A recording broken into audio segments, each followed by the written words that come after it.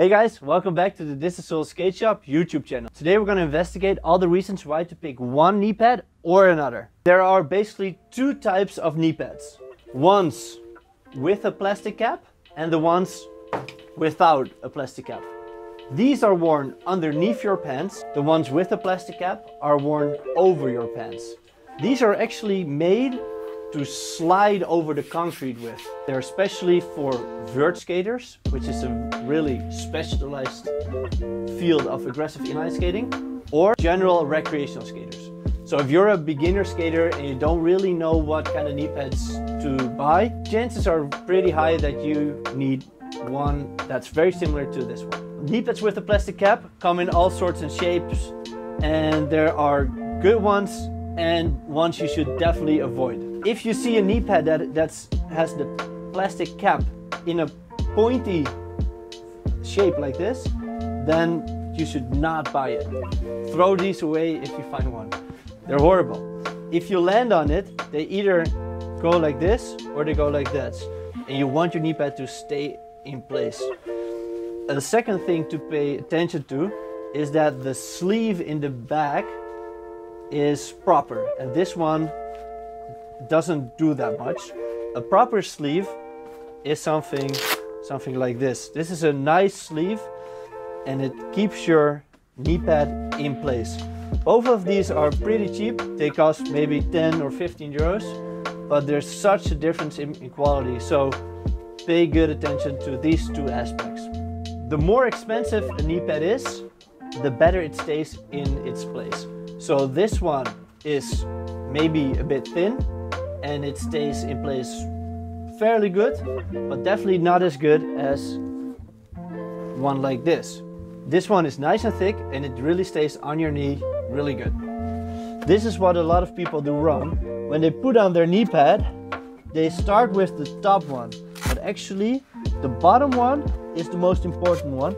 The knee pad should lock over your calf, just above your calf, and the top strap is actually not that important.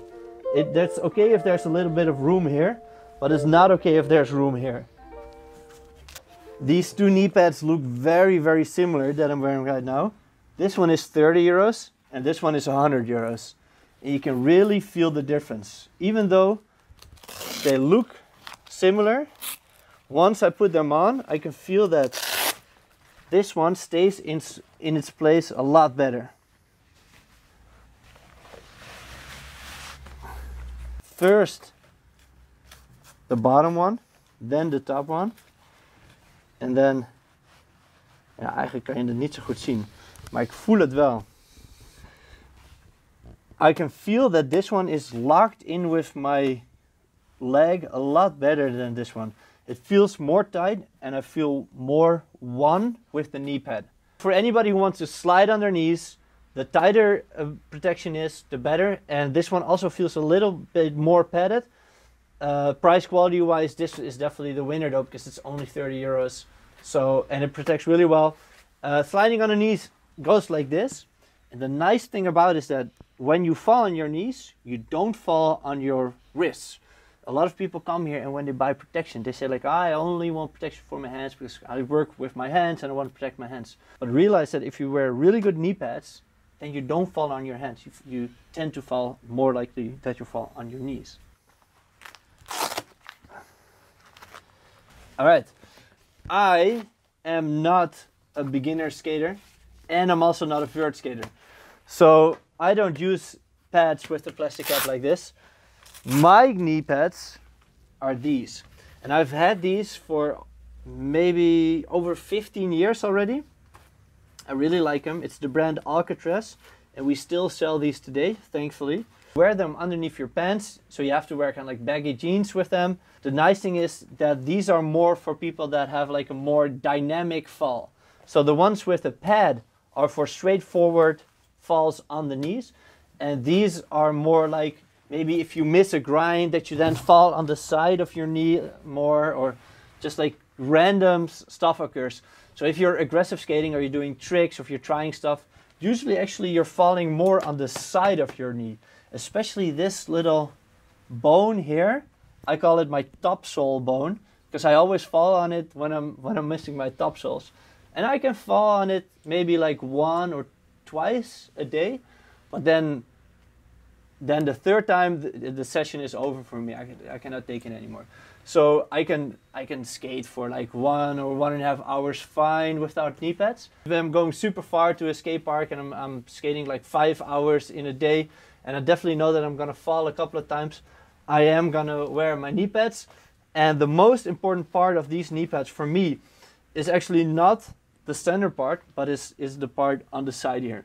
So if you're looking for a knee pad, and you don't want to look at all the options, trust me, take the Alcatraz one. And otherwise, at least take into account that you're probably not going to fall straight forward here, but going to fall on the side. So knee pads that also have that thing on the side is this rollerblade knee pad here. You can see it. I'm going to show you. Look, it also has it on the side. And Rollerblade is an inline skating brand. Alcatraz is also an inline skating brand. And Nui is more like a brand that's for all sports. 888 and G-Form as well, they're more broad. And they don't have inline skating as a specific sport in mind as good as Alcatraz and Rollerblade do.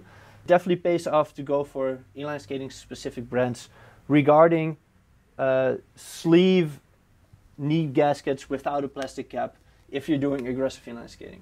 So this is everything there is to know about knee pads. The best thing is to come by our store here in the center of Amsterdam and to try on the knee pads yourself so that you know that you have the right size. If you order online, most knee pads have size specific information in the description, so you can kind of struggle with that and find your right size through the description on the website. Do you wear knee pads yourself, and what kind of knee pads do you wear? Let me know so that I can learn what kind of knee pads are around, and if you're missing any knee pads on our wall, please let me know. I think we're pretty complete, don't you think? Drop your answer in the comments. If you want to learn more about falling techniques, we made an entire video about how to fall. Press the like button and I'll see you in the next video. Bye bye.